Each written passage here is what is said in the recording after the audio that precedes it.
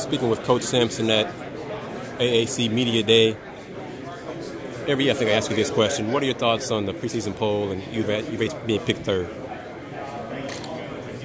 Well, the short answer is I don't care.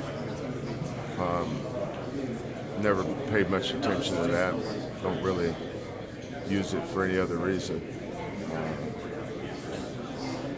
If you were to ask me, put a truth serum in me, ask me where we were picked last year, I couldn't tell you. So that stuff's neither here nor there to me. How's practice going so far? Practice is, when you have extended time for practice, the thing that most people don't realize is how many, especially when you practice as hard as we do, how many nicks and knacks you have. We've yet to have our full complement of players at any one practice. When we get somebody back, Sid's been out, Fabian's been out. A couple other guys missed a day here and there. Dejan's been out. Chris has been out. Not the entire time, just in out. One day we had 4 guys out. I'm not really fired up to watch our managers run through some of our skeleton offense or defense. There's reason they're managers. We've just had to have all hands on deck there. But we've gotten a lot of work in too. I've been really pleased with our senior leadership.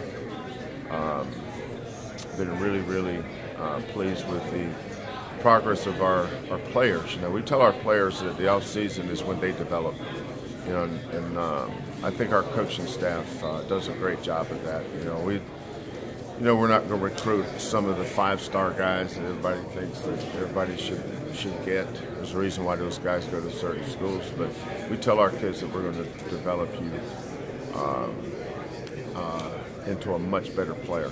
And if you want to be the best player you can be, that's one of the reasons why you should choose Houston. And so guys like Galen Robinson, I look at him as a freshman, I look at him today, how much better he's gotten. Corey Davis was kind of an unknown to a lot of people last year, except the coaching staff. And he kind of burst onto the scene. But June, July, August, all the way through to June, July, August, September, October is really heavy development months. And then we work on our team. So. One of the reasons why we were successful last year is we can come at you in waves. Especially on the front line with Breon and Devin and Fabian and Nura and Chris. That's 5 quality guys. Obviously, Devin being a different level maybe. But in the backcourt this year, I think we have 5 really good guards. Galen, Corey, Armani, Dejan, and Nate.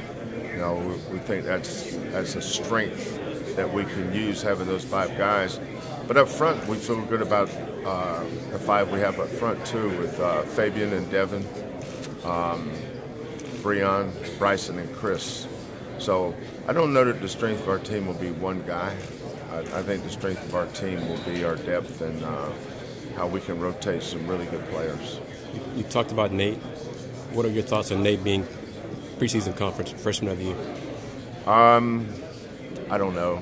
I don't even know who the other freshmen in the league are, so it's hard for me to quantify that.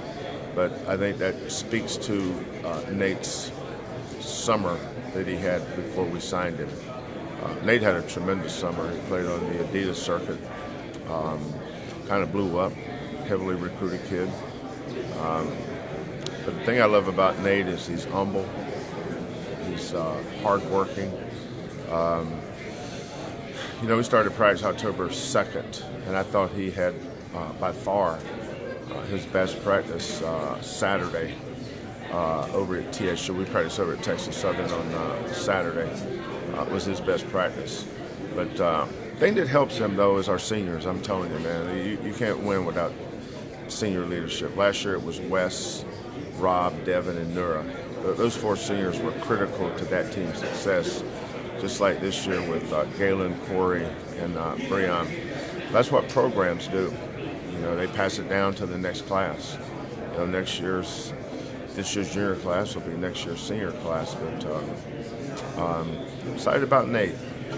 He's a versatile kid. Doesn't really have a position. I think he can play 4 positions. I think he can play 1, 2, 3, or 4.